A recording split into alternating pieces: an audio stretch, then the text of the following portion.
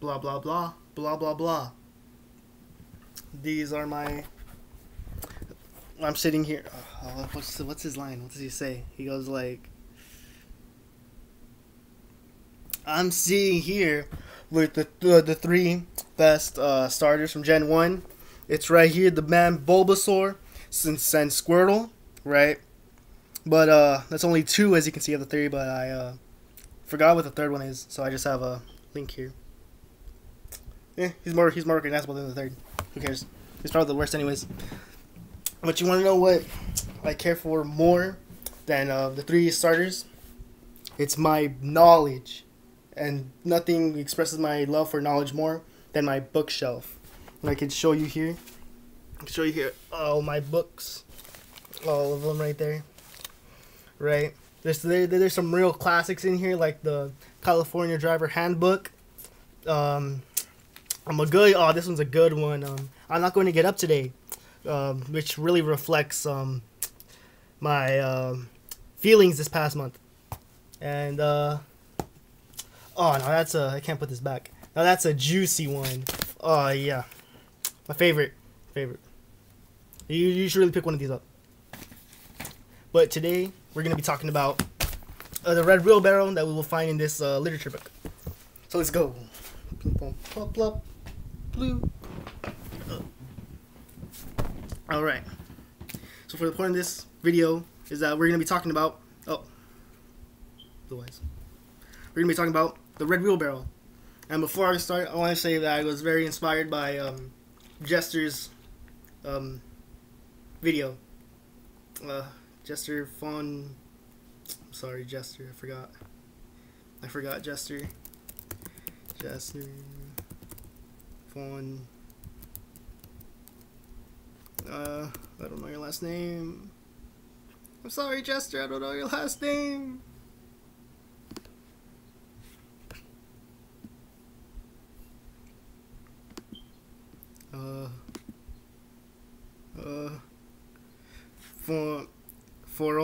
Foronda. Very beautiful. Beautiful.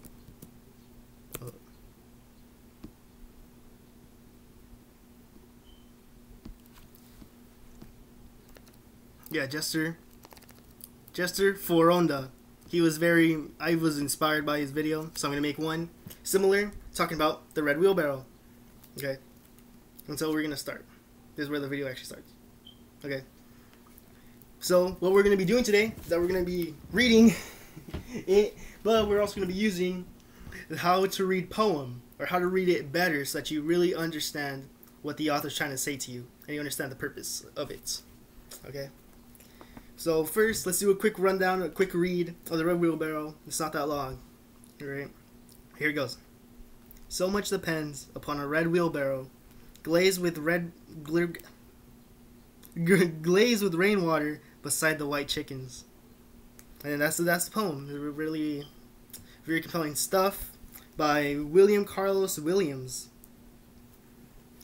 And so we're going to be doing this 5-step process I have here on my notes down here. Okay? The step 1, read it more than once.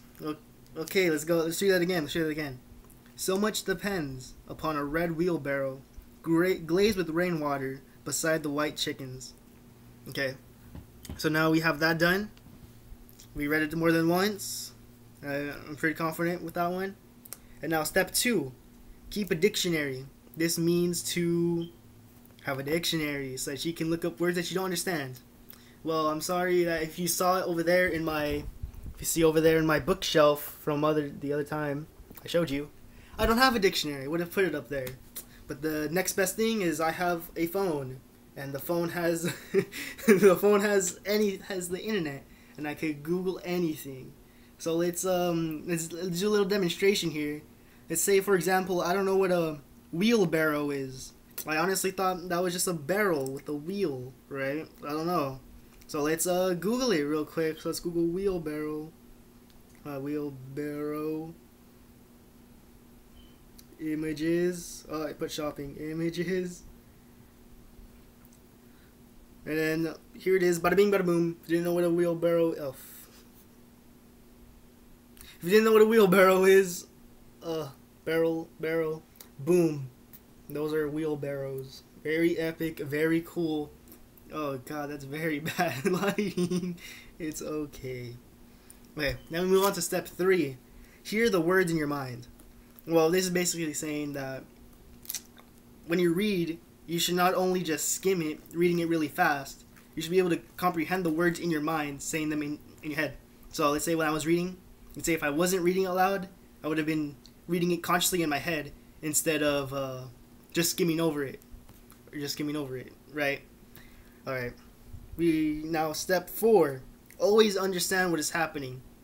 This means exactly what it means. So let's reread the poem since it's very short, and let's see if we understand what's happening. So much depends upon a red wheelbarrow. So this means that the speaker is very dependent on his wheelbarrow. He needs it for many things, probably, or something really important. Okay. Next, glaze with rainwater beside the white chickens. So this wheelbarrow is wet with rainwater, and it's beside the white chickens. So that means it must be connected with the white chickens since it's right next to it. Maybe for the eggs, maybe for, I don't know, chicken transportation. I can't say. Probably for the eggs. Or other farm activities. Part 5, reading aloud. I read the poem aloud. We can do it one more time, why not? So much depends upon a So much depends upon a red wheelbarrow, glazed with rainwater beside the white chickens. Boom. That's 5. Alright. That's all 5 steps. So now we should be able to accurately understand this poem. So we're going to read this poem again. Or no, we're going to think about this poem and what we can look at. Find the meanings. So much depends upon a red wheelbarrow, glazed with rainwater beside the white chickens. Well, I can't get the big picture here. It's a very pointless story, I gotta say. I don't know. It's very simple. It's just about a wheelbarrow and some chickens. It's very basic and pointless. One thing I hate the most is when something's useless. Just when something useless has no point in existing. It's so useless! Useless! Useless! Useless! Useless! Useless! But maybe that's the point. Maybe this story isn't meant to have a deep meaning. In this very book, in chapter 9, it talks, I think chapter 9, some chapter, it talks about meanings and ideas and the purpose of stories. It says not all stories have to have a big purpose. So for example, not every story has to be something like, I can't think of something on top of my head, like Hamlet, where it's something dramatic, or Endgame, where it's like a big story. Not everything has to be like that. Even in these little poem thingies, right? There's story, but it doesn't have to be deep, if you understand, right?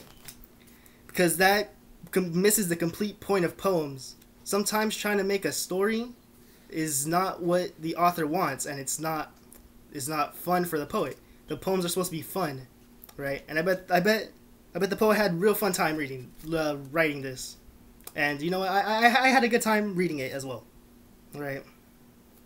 And I had a blast, and I hope you had a blast watching this. I very messed this up, but it's okay. Thank you all for watching. Please smash the like button if you like this video. Share it with all your friends. Subscribe. Read the notification bell for the next video, and I'll see you in the next video. Peace.